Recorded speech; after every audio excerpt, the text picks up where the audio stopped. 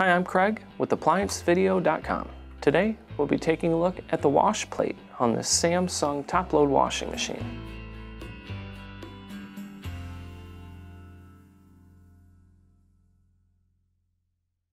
Stop. Before beginning any repair, always be sure to disconnect the power to the appliance. It is also recommended to test the outlet for the proper voltage. Remember to also turn off the water.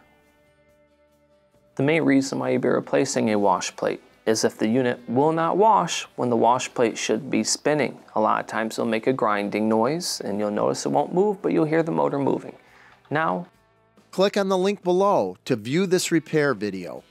ApplianceVideo.com guides you step by step, giving you the confidence to avoid recalls and callbacks, also saving time on repairs.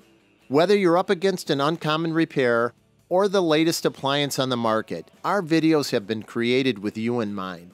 Our growing library of videos have been produced using our factory-certified technicians who have extensive infield experience over the past 30 years. ApplianceVideo.com provides high-quality repair videos that anyone can follow, regardless of their skill level. We are here to help.